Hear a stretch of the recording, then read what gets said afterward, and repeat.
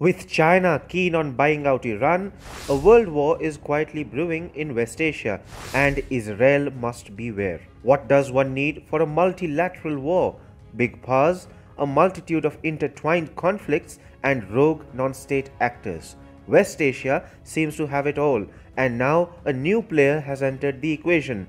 China is going to invest 400 billion US dollars in Iran.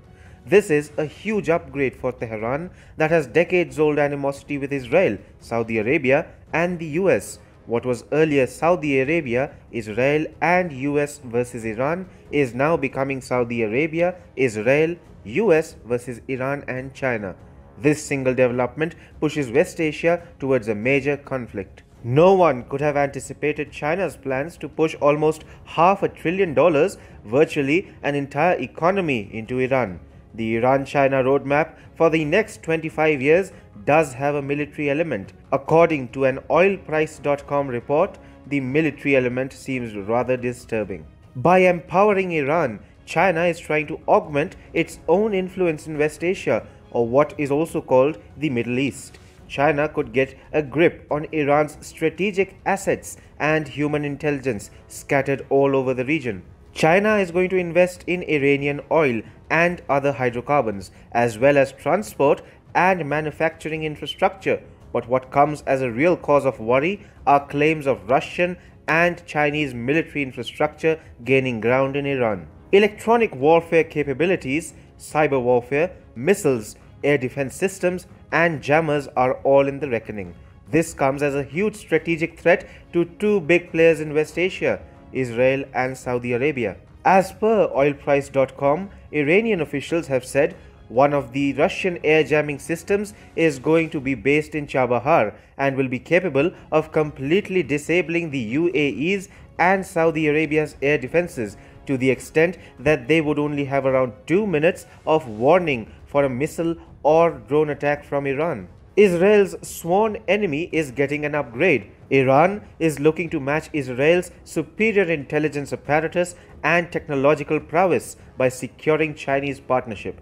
China stands to gain with this strategic partnership, as Iran has a lot of influence throughout the Middle East. General Soleimani, whose killing had flared up US-Iran tensions earlier this year, himself enjoyed the devoted loyalty of thousands of fighters across Iraq, Syria, Lebanon, Yemen and the Gaza Strip. Iran has the support of a number of Shia militias such as the Lebanon-based Hezbollah, an armed political group in the 1980s to counter Israel.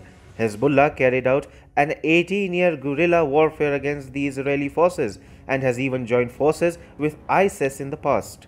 Similarly, Iran also allegedly backs the Houthis in Yemen. In Iraq, Tehran has been continuously shoring up its influence after Saddam Hussein, an Arab Sunni leader, was taken out by the US in 2003.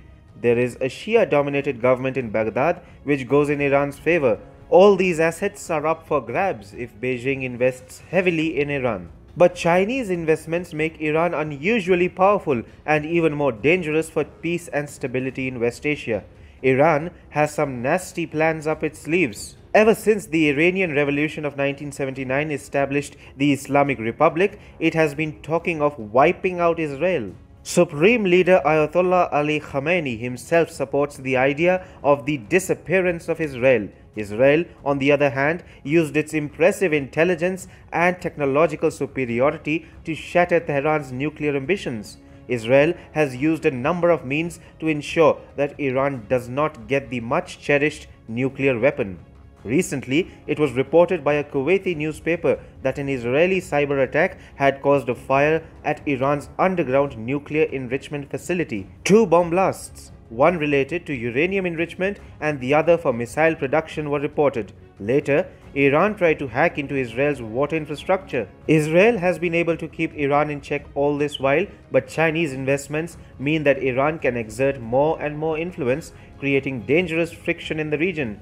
Iran might be able to step up its game in terms of cyber warfare, satellite technology, and core defense capabilities. Apart from getting a nuclear weapon and obliterating Israel, Iran has another long-term ambition: challenging Saudi Arabia's position as the undisputed leader of the Muslim world. Iran, a Shia-dominated nation, has sectarian differences with a Sunni Muslim Saudi Arabia and also wants to export its own model of a revolutionary theocracy beyond its boundaries. Iran competes with Saudi Arabia for influence in Syria, Bahrain, and Yemen. A more powerful Iran is a bigger strategic threat for Saudi Arabia. With greater firepower, Iran could end up targeting countries like Bahrain, which are being supported by Riyadh. A single move in West Asia could spiral into a huge multilateral conflict. The sheer multitude of non-state actors, short-tempered militias, and reckless mercenaries tend to suck the region into unstoppable violence. Moreover, any misadventures from a China-backed Iran could also lead to the US joining the conflict, especially because of its strong ties with both Israel and Saudi Arabia. The potential build-up of an Iran-China axis is not without fault lines. China's adversary, India, for example, has deep interests in Iran, including the Chabahar port. Beijing could also broaden the area of conflict and use its influence in Iran and Pakistan to encircle Afghanistan, which would lead to American interests in the country getting entrapped. West Asia is thus quietly getting pushed towards a major conflict with two powerful axes building up against each other. China's Iran push could thus bring an entire region at the brink of unprecedented devastation.